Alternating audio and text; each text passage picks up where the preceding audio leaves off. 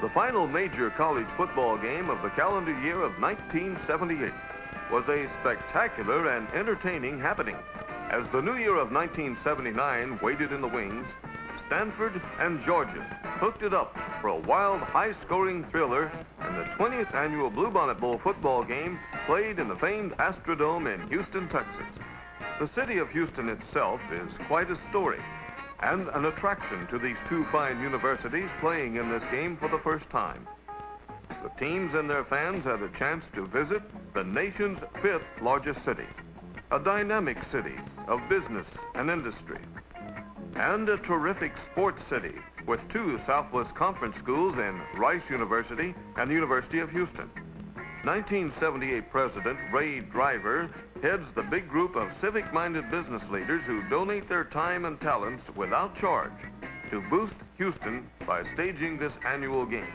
A dozen years ago, the game moved from Rice Stadium to the famed indoor Astrodome, and its most successful ventures have been New Year's Eve events. But let's meet the teams as they arrive for the big week here. First, the University of Georgia Club lands at Houston Intercontinental Airport, and the Bulldogs and their entourage deplane. They will represent the powerful Southeastern Conference, and Coach Vince Dooley's club came very close to winning the SEC title. Let's see the Stanford team checking in on Thursday at their Marriott Hotel headquarters after arriving up in the evening on a flight from their home base of Palo Alto, California. The Cardinals, of course, represent the fine Pacific 10 Conference and come in from the famous San Francisco area. The Georgia team and officials settled in at their Shamrock Hilton Hotel headquarters and began workouts in the dome for the big game. But first, they enjoyed a fine banquet on Friday preceding the Sunday night game, along with the Stanford group at La Hacienda de los Morales. There was a great meal enjoyed by the players of both teams, as evidenced here.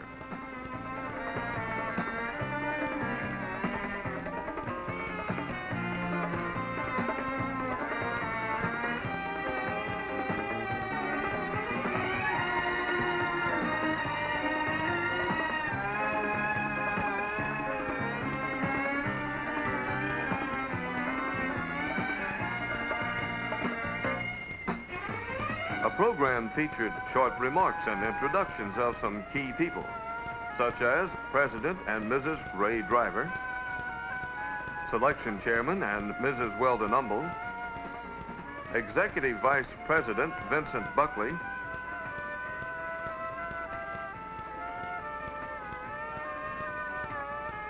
this man, Elvin Smith, started it all 20 years ago in 1959 when he initiated the move to establish a bowl game in Houston, and the presentation of watches to all the players with the team captains accepting on behalf of all the players.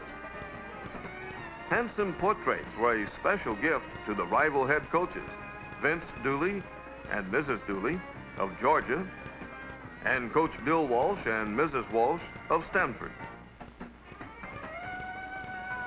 The mayor of the city of Houston, Jim McCon, a very enthusiastic football and sports fan, was on hand to greet the teams to his city. Each team had a separate pre-game party in addition to both attending the awards banquet. We joined the Stanford group at their fun event when the Coca-Cola Company hosted the Cardinal players and staff at a big Western-style gathering at the Regal Ranch at Stafford, Texas, on the outskirts of Houston. The Georgia delegation also was entertained by Coca-Cola at a similar fun party the next evening. The players enjoyed some Texas barbecue and music by a country and western band that included the inevitable steel guitar.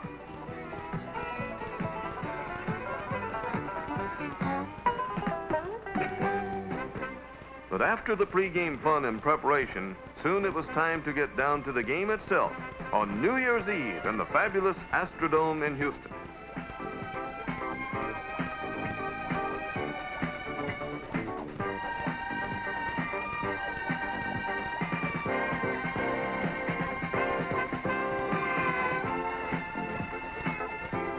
Stanford won the toss and chose to receive. And despite a bit grim weather outside, it was 72 degrees with no wind inside the Astrodome. Rex Robinson was the kickoff man for Georgia to get the 20th Bluebonnet Bowl game underway, and he rocketed the ball to the end zone where Gordon Banks downed it for a touchback. Number 12, the nation's leading passer in Steve Dills of Stanford, came out throwing on the first play of the game. It was overthrown and almost intercepted, but that didn't faze Dills. He came right back and hit Darren Nelson on the next play for a 9-yard completion with Chris Welton on the stop for Georgia. Dills throws his third straight pass. Under a blitz by Georgia, he gets it out to number 37, Phil Francis, for 11 yards and a first down to the Stanford 40. But Georgia rises to the occasion, and on the next play, we see Gordon Terry make a big sack of Dills for a loss of 11 yards. Stanford has to punt, and Ken Neighbor from Cincinnati, Ohio, gets his toe into it for a fine 48-yard kick inside the Georgia 10, where safety man Scott Werner gets it back 9 yards to the Bulldogs 17. Number 7, Jeff Pyburn, quarterbacks the Bulldogs, and on his first play gives it off to his running star, number 36, Willie McClendon, who runs 17 yards for a first down at the Georgia 34 before Rick Parker finally stopped him. Pyburn drops back for the first Georgia pass, but under a rush is forced to run for an 8-yard gain before Evans and John Pickett make the stop. McClendon comes back for another fine run. We see the Brunswick, Georgia product race for 10 yards on this play just past midfield. But then McClendon fumbles on a handoff, and the alert Steve Buttinger of Stanford recovers for the first turnover of the game. On Stanford's first play with the ball again, flags fly on the snap as the nifty Nelson dashes for 20 yards behind the blocking of Jim Stevens and Gene Engel. Georgia was offside, and Stanford declined the penalty. Georgia kills this drive soon with this big play as Dills is sacked again, this time by end Rob Goodwin, number 99, for a 7-yard loss that forces Stanford to punt. We pick up Georgia with the ball again, and naturally with McClendon carrying it on a 9-yard gain out to his 33-yard line. Georgia continues to roll as Pyburn gets a slip screen pass out to Lindsey Scott, who breaks a tackle and scrambles for 17 yards to the Stanford 36. Another big gainer coming up here when split end Anthony Arnold, a hometown product of Athens, ran this end-around play for a big 25-yard dash all the way to the Stanford 11-yard line. But the Cardinal defense gets tough now, led by Gordy Saraceno with this stop of McClendon for a 4-yard loss. This play forced Georgia to settle for a field goal attempt. And here it is. Rex Robinson kicks from the right hash mark. It's good. And Georgia takes a 3-0 lead at 3:07 to go in the first quarter. Stanford came back after the kickoff and got a counter drive underway with this 17-yard sprint up the middle on a delay play by Phil Francis, with Werner making the tackle for the Bulldogs at the Cardinal 39-yard line. On the next play, Steve Dills moves his Cardinals all the way from his own 39 to the Georgia 39 with this fine pass play over the middle to Mitch Place, good for 22 yards. Neighbor has to punt for Stanford from the 43, and the specialty team for the Cardinals shines here as Larry Harris and Rob McGregor kill the ball at the Georgia 1-yard line to put Dooley's men in a deep hole. Then just before the first quarter ends, another break for Stanford comes on a diving interception of this deep pass by Pyburn, intended for Scott, but picked off by Larry Reynolds of Corvallis, Oregon at the Stanford 43. Georgia holds, and Stanford has to punt.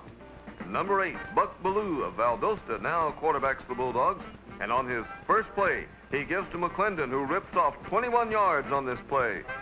Next, we see Ballou take the air on this pass completion to Mark Hodge for 19 yards and a first down at the Stanford 27. The Wonder Dogs, as their coach Dooley himself named them, are on the move. But now we see how Gordy Saraceno of Stanford will win the top defensive player award with plays like this stop of Ballou for a loss of 3 on an option. It stops the drive. It forces Georgia to go for a field goal. Robinson tries it from 38 yards out, but this time the kick is wide, and Georgia still leads only 3-0 on Robinson's earlier successful kick.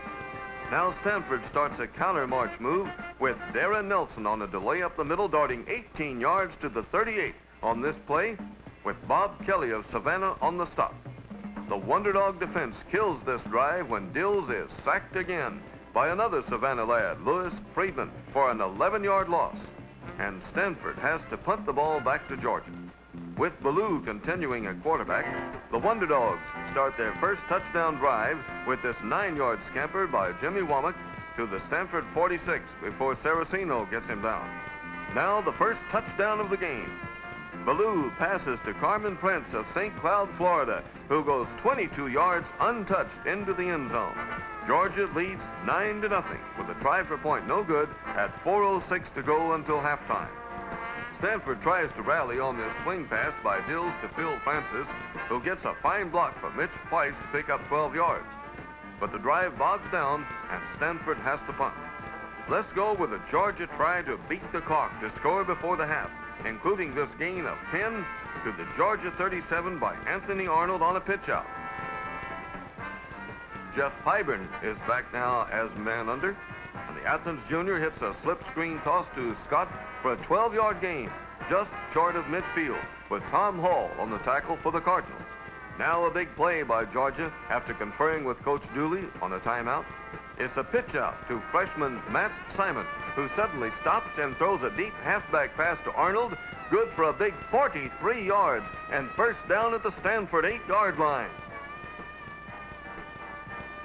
Here comes the score as Pyburn rolls to his right, passes to Carmen Prince, who simply runs over a defender at the 2-yard line and blasts in for an 8-yard touchdown play to put Georgia up 15-0. The kick by Robinson is wide right, but so far it's all Georgia with this touchdown at 11 seconds to go, a 15-0 lead, and Stanford has been shut out in the first half for the first time this season. The fans enjoy the halftime festivities involving the Sharpstown High School Band of Houston,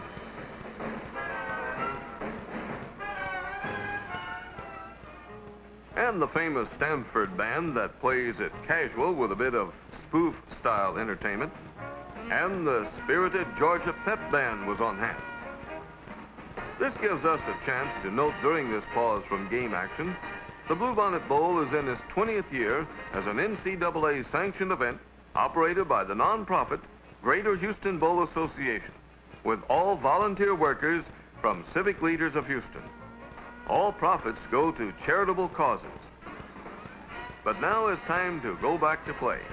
Ken Neighbor kicks off for Stanford to start the second half, and Lindsey Scott returns it 25 yards out of the end zone to start still another.